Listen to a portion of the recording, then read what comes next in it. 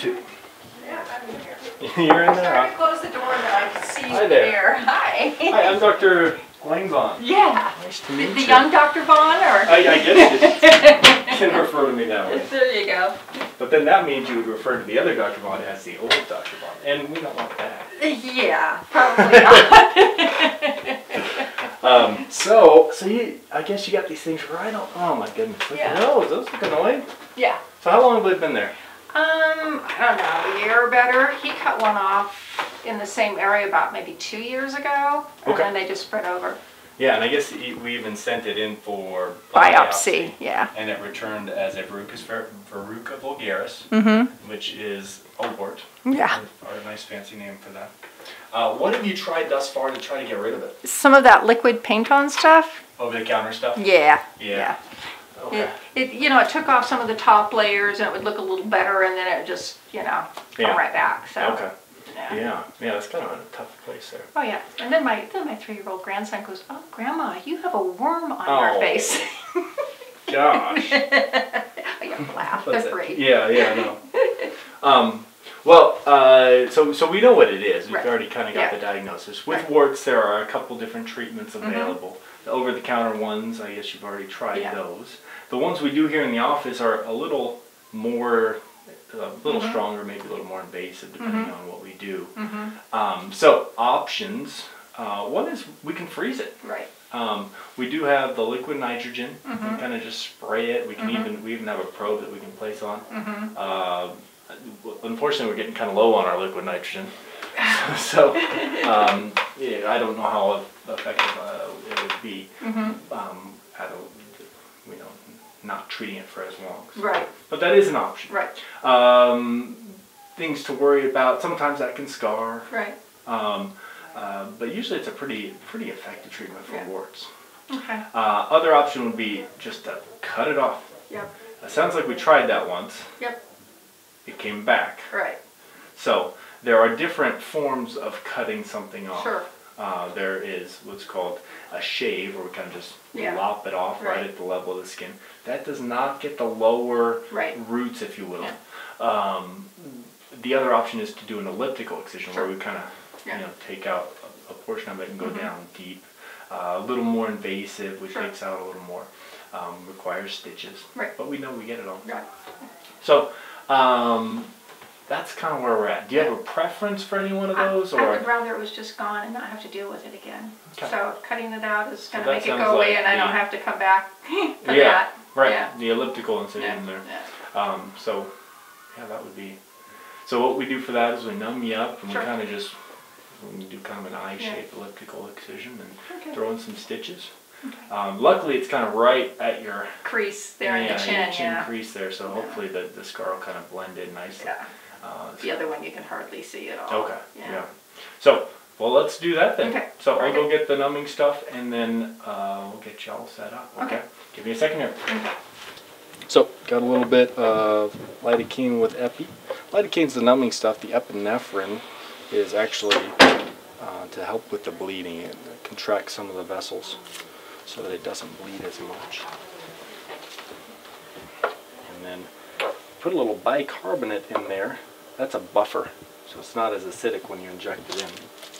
And that actually helps with that really sharp burning pain, if you've ever had that when somebody injects something. So, I'll get that.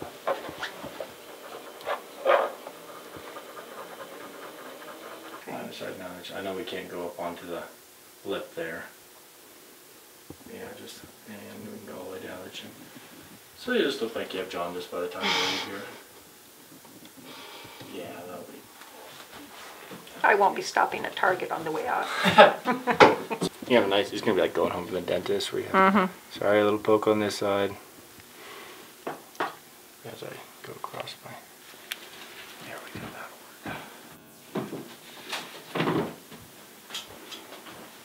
Sorry. Woo. And we're shooting across the table there.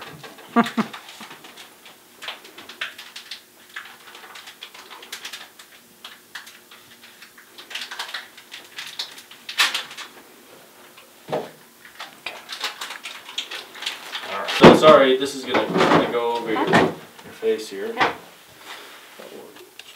Are you okay there? Mm-hmm. I want to make sure. So, try to make that work as best we can. Let's see if we can move this.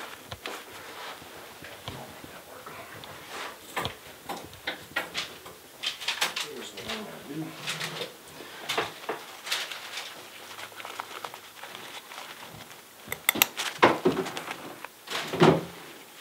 do. You're right there. Oh, don't touch that. Oh. Alright, that's all considered sterile, so if you can, try to keep your hands down low. You okay? Yeah. What do you need? Like, try to adjust. What's wrong? It's bothering me. Okay, Yeah. what needs to move? Yeah, that's better. It was just too close down on my face. Okay. Let's see how we can make that work here.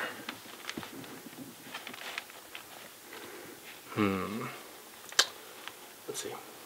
Is that all right? Yeah. Okay. So I'm going to try to find all the borders here and make sure I get all of it. So lower end. The upper end, we're right about there. Okay.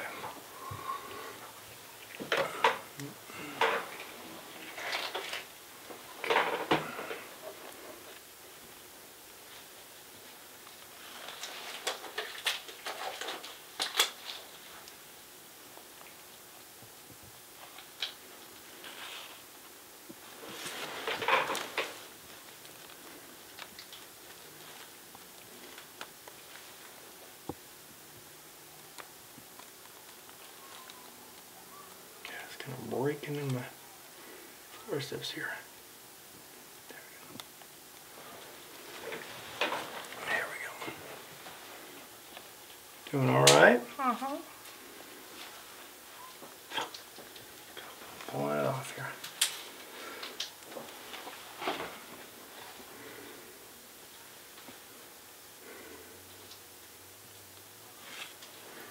So let's see what we've got here. Oh yeah.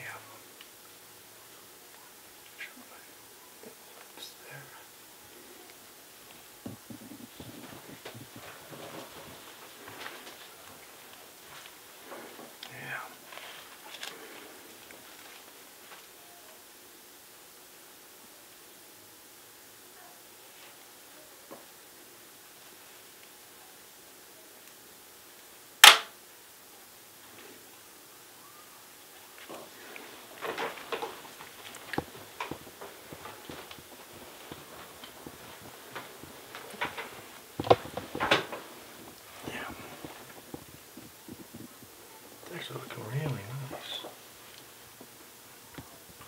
There we go. Just can't. The weird thing about some of these verrucoid or wart-like lesions, sometimes they're really friable, meaning they'll kind of break apart when you try to grasp them. So it's hard to get a grasp on it to get a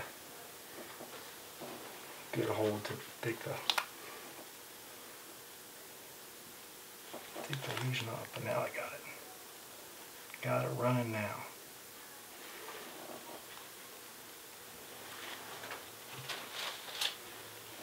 Yeah, there we go. Alright. It is off of you. So now we just gotta close you up here. Stitch right in the middle first, just to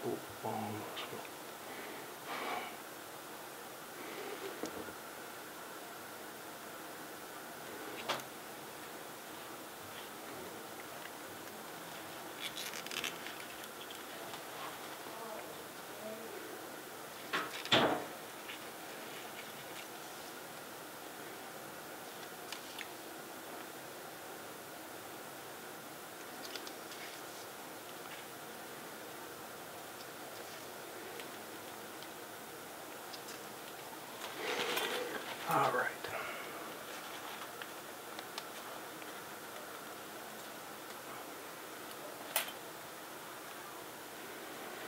All right, we'll take a look at this. All right, so I'll pull this off here. You doing all right? Yeah, that looks real good, if I might say. Yeah, we'll want to get those stitches out. Let's see, what's today, Monday? 5 to 7 days, so. Maybe next Monday? Yeah, next Monday. We're going into a weekend here. We don't want to leave them in too long. We don't want it to scar.